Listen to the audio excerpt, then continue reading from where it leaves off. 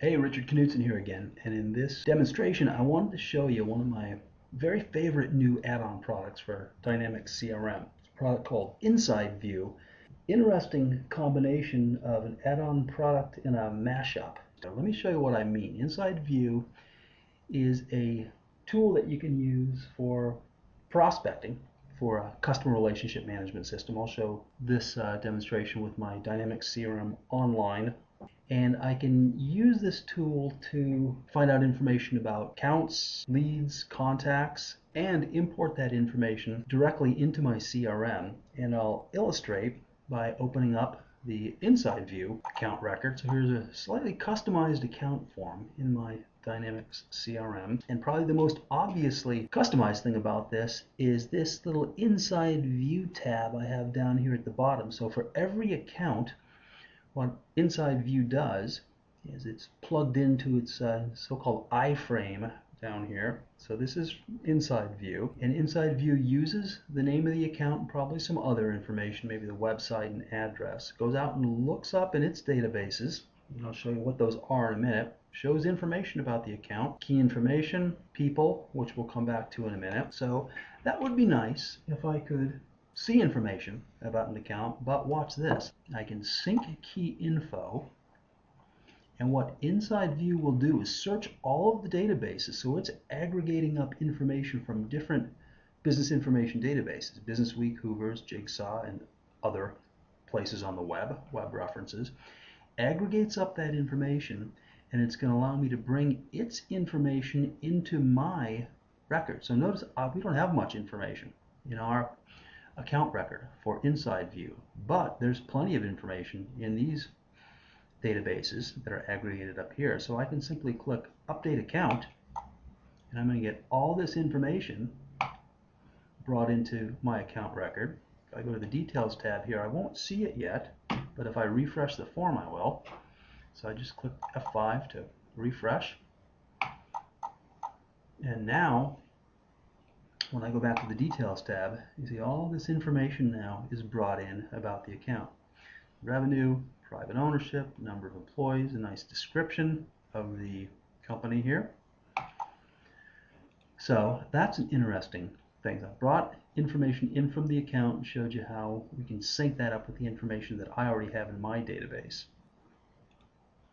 Okay, so we saw how we can sync key information about the company, but now let me show you which is even more favoritist things about this product is the information it gives us about the people at these companies. So if I click on the People tab in InsideView, I see people arranged by various categories: CEOs, CXOs, managing directors, VPs, directors, and the other category.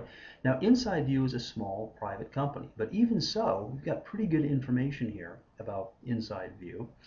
And if I click on my contacts, so I want to compare the information I see here with the information I have internally to my CRM database. So I've got 3 people: Craig Volm, Mark Paramond. But let's go look and see the people who are here. Notice there are some people here that I don't have, and if I were sort of going through the exercise of prospecting into these accounts, I might be looking for people with certain titles: sales manager, quality engineer. You know, if I sell something that sales managers want to buy, then CJ Roby might be a good candidate for me. Look at the quality of this information, by the way.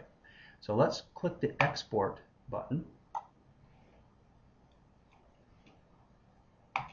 Pops up, CJ Roby, gives me the opportunity of creating a new contact, and it's going to automatically bring in all that information into my CRM and associate it with this account. So I'll bring in Satish Kandakanda, create a new contact record. If I wanted to, I could create a new lead record, but we're working with contacts here. I go to Directors. I see good old Mark Paramond, and I see some information here. Now, Mark Paramond happens to be somebody that I already have in my database. And look what InsideView does in this case. It recognizes that there's a matching contact already in my CRM database, and it gives me the ability to update the information that I have with information contained in the InsideView. databases. So if I click continue here, that's what I can do. I can enrich the data that I already have by bringing in the pieces of information aggregated up from InsideView's databases that I don't have. So I click Update Contact here, and not only is it good for new contact records, but also, as you see, for enriching the data that I already have. So let's bring in a couple more. Jason will do and really build out my database here. Certainly people from InsideView ought to be willing to receive the emails that I send them after all the bragging on them I'm doing on my blog and such places. But I really do like this product. Okay, so I brought in a few contact records. We go now to contact. You still see the same 3, but that is because I haven't refreshed this list. So here are all the contact records I just brought in. If I open up Jason Muldoon's record, this is a new contact record that I brought in. See it here? With all this information that I would have otherwise had to type by hand. Let's tag him with the interest area of Dynamics CRM and SharePoint so he gets all the right stuff for that matter. Let's select all those people, do a bulk edit on those records, and make it so they all receive my lovely newsletter. Okay, so that's a pretty good illustration of how you can take advantage of InsideView with a small, even with a small private company. Now, let's go to one of my other favorite companies here to round this out. Let's open up Microsoft and see how InsideView does with a large public company. So it's a little bit more room here.